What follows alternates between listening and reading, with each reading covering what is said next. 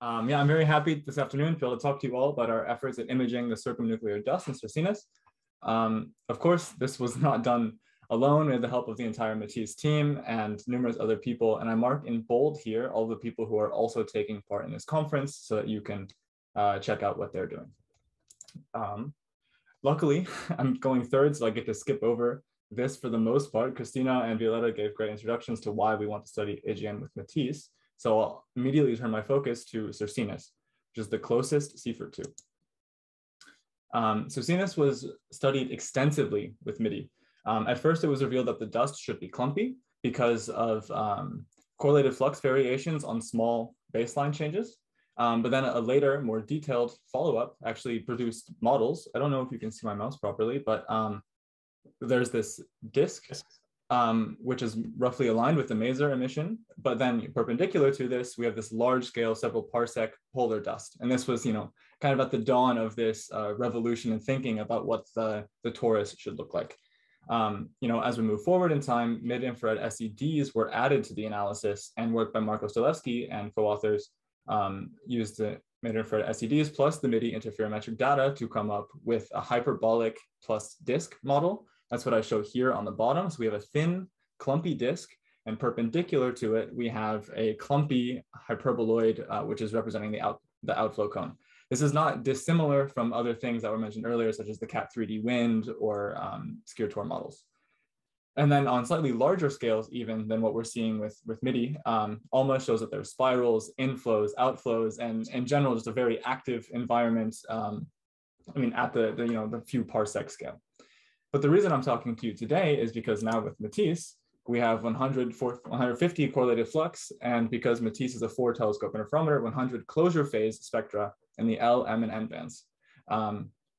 And using these correlated flux, but especially the closure phase data, which carry more information about the spatial distribution of the image, we can attempt image reconstruction. So we've split our data, focusing on the N band, I should mention, into 7 wavelength bins, which are chosen to be both in the continuum of the N band, but also inside of the 10 micron silicate absorption feature. We also include AT baselines from MIDI, which represent and which capture rather the large scale dust structure. We unfortunately don't have the equivalent Matisse measurements obtained yet. But using in each of these independent wavelength bins, we've done an Urbis parameter grid search, which means changing things like the image field of view, the regularization function, the pixel scale, and so on. This was followed up then with looking at the L curves. It tells us, how much regularization we need to apply. But then finally, we did delete the jackknifing. So basically, we picked at random 10% of our UV points and just threw them out, and then redid the imaging. Repeat this 1,000 times, you get an error estimate, first of all, of in the image plane. And also we took the median to get our final set of images. Without further ado, I guess I can show our images. On the top here, I have all of the continuum images. So from 8.5 to roughly 13 micron. I will now add the images made within the silicate absorption feature, which are, there's lower flux there and it's a lower signal to noise, but the morphology is quite similar to everything else. Then also we have a Vizier sparse aperture mask image reconstruction at 11.3 micron. And it actually helps give context for where all of these Matisse images are taking place. But we can ask, what exactly are we seeing here? And the first thing that pops out is the polar emission, right? And all of the wavelength channels, we have quite extended polar emission at a very similar direction to what was seen with MIDI. In addition to this, we have an unresolved point source at every wavelength. We have a disk component, which is especially prominent at the longer wavelengths, but it's still present at the shorter ones, just maybe a little fainter. And additionally, we have patchiness in the dust in the polar emission. And this is actually significant, several sigma significant patchiness, which is going to be quite interesting to look at moving forward. But for most of the talk, we'll focus on the east and west flux enhancements, which are also surprising results from within the polar emission.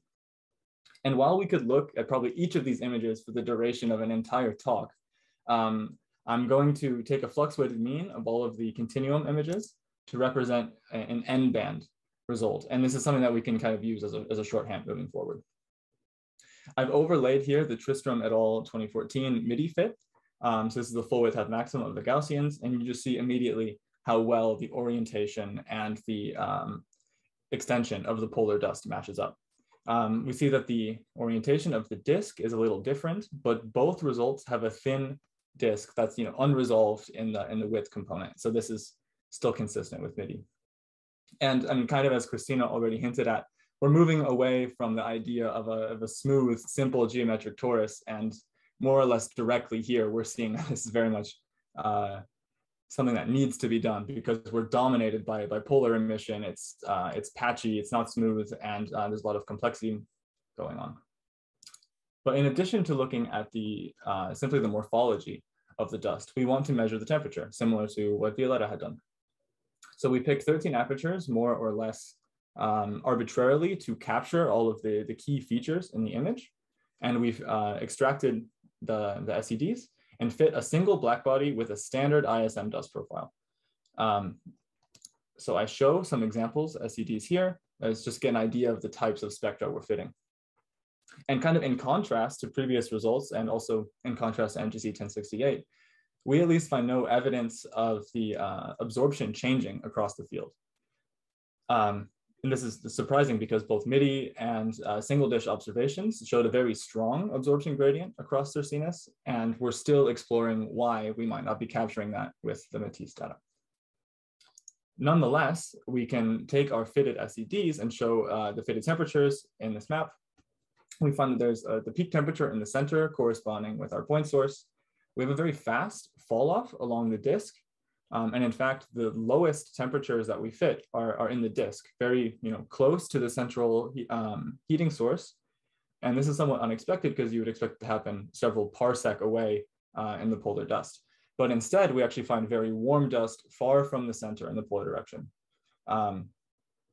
Moreover, these flux enhancements I mentioned earlier, the east-west ones, they're also temperature enhancements.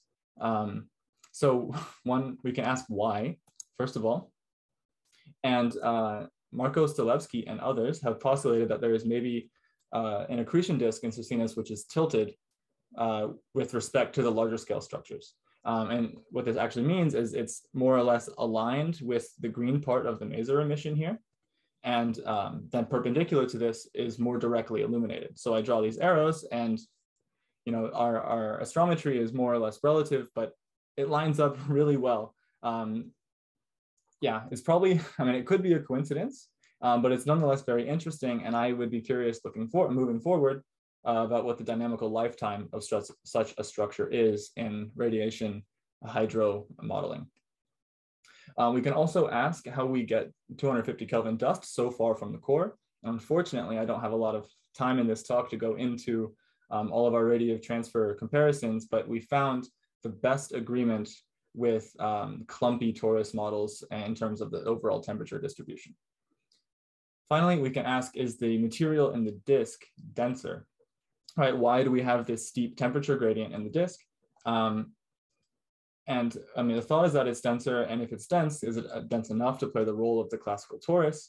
But unfortunately, we can't really answer that without digging into the LM observations, which are at a smaller scale and probe the hotter dust.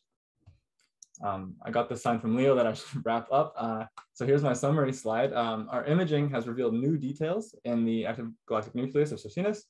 We found these new east-west blobs or flux enhancements in the polar emission. And we also find a disk which could be playing the role of the classical torus. Our temperature distribution, moreover, implies clumpiness, especially through the comparisons to radiative transfer modeling. And we find relatively hot dust in the polar direction, which is overall consistent with the idea of clumpiness. Also, the patchiness that we observe could be direct evidence of clumps. While we're not probably resolving them directly, it's likely related.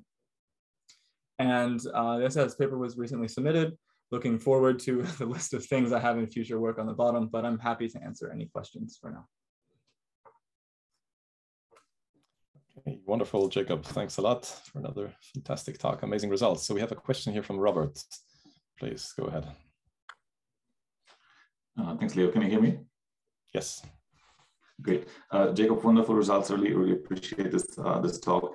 I had a question. If I understood you correctly, you said that you don't see a gradient, a variation in the silicate strength across the structure, whereas if I recall correctly, Tristan et al. 2014 did claim that there was a gradient along the polar cone. So what's the difference? How come the result is so different? Yeah, no, this is a great question that we're still exploring more or less, because what we think is going on is that the Matisse observations are mostly done with, are only done with the UTs so far. So they're probing, let's say, smaller scales compared to the MIDI modeling, which included a lot of AT baselines. And this difference, I mean, just spatially, we might be too far in to view this gradient. But it also could be just a difference in approach of closure phases versus differential phases. And we would like to explore this further. Great, thank you. Okay, we're a bit behind time, but Walter, please, a short question, please. If you assume that these hyperbolic cones, the outflows, are dominant features in AGNs, and they're absorbing most of the ultraviolet, the largest, much more of the ultraviolet than the equatorial plane is, does this have an effect on the type 1, type 2 paradigm? Because if there are clouds along a large fraction of the polar axis, then there should be only a very small number of type 1 galaxies. And has anyone looked at that geometry? I mean, if you have a very, very thin cone where all the clouds are, okay, it doesn't obscure a large solid angle, but then it also doesn't absorb a lot of ultraviolet, then they wouldn't be very bright. So has anyone looked into making these 2 points of view work together? Yeah, no, that's a great question. And I think there's nothing I'm aware of which has been done to fully explore the implications of this geometry. But I think part of the idea of the hyperbolic cone was that it opens up enough to allow for a significant number of Seyfert ones. Because otherwise, you're exactly right that you're kind of getting too much stuff near the base of the cone along the disk, and you would expect a lower number. But I think larger simulations or projections for actual numbers based on this geometry have not been done yet, to my knowledge. But someone please correct me if